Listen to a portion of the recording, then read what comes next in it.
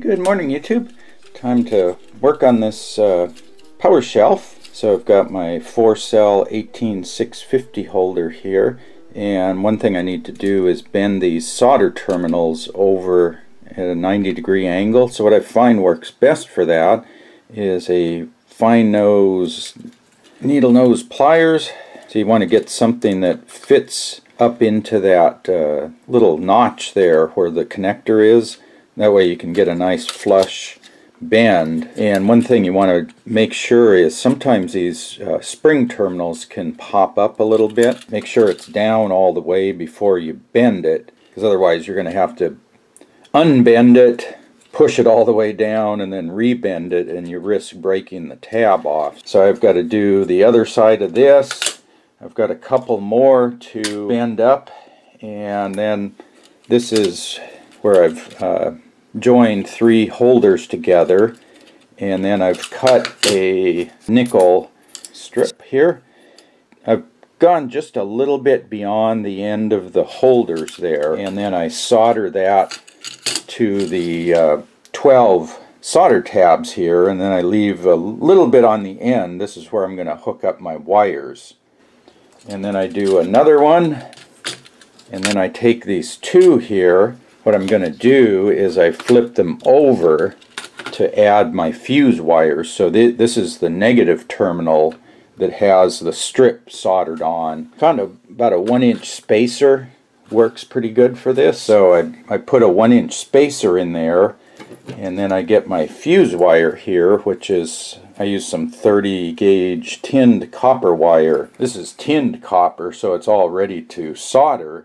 And then the way I'm putting it on is I go from this point over here and then back. I make a loop here, solder it, and then I solder the loop to the strip, cut the wire, move over to the 3rd terminal, make a loop, solder it here, and then solder it to the strip, cut it, and that way I'm doing 3 solder joints for every 2 battery terminals.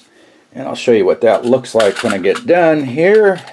So I've got my wires in here. I started out 1 inch apart, and then what I've done is gone in with a stick here just to push those down, get a bit of a curve to those wires, and then that way I can push these together when I finally mount them on a board. So they'll of course be mounted this way.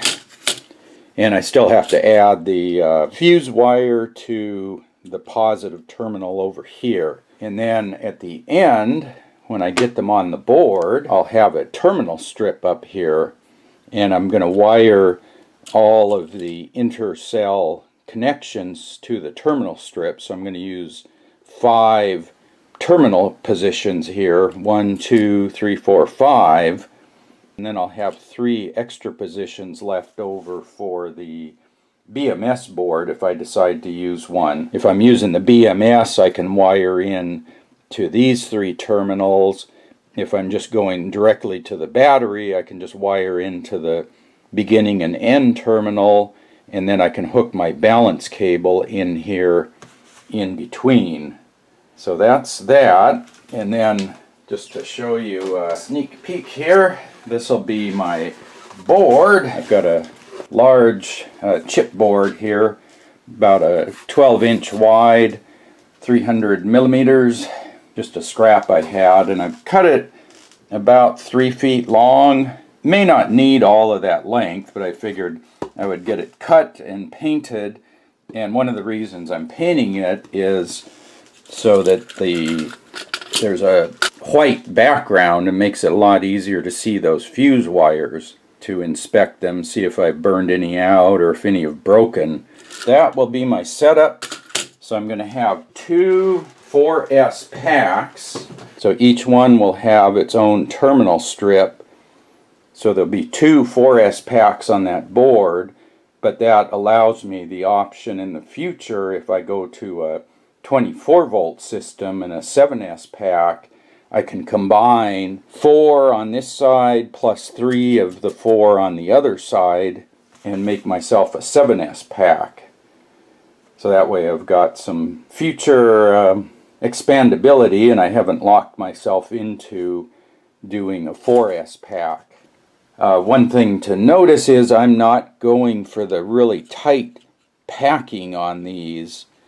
My thinking on that is I was a little bit concerned about running the fuse wires between these spring terminals because they're really fine wires, and I was a bit concerned that with repeated installation and removal of batteries you might fatigue those solder joints and have those fuse wires breaking. So my idea was to put the fuse wires down below, kind of bury them in between the two packs where they're not going to be prone to disturbance. What I give up is I'm going to have about a 1/2 inch slot between battery packs, so I'm going to lose a little bit of real estate by not packing them in so close, but I'm hoping I gain a little bit in terms of reliability. So that's the plan. I guess the next video I'll try to get all of these finished and we'll start screwing them onto the board and hook up all the wires to the terminal strips. See if we can get this thing up and running. So until then, if you have any questions, put that in the comment section below. Yeah, and in the meantime, if you haven't done so already, subscribe to the channel for updates. There should be a link right down there. And as always, thanks for watching.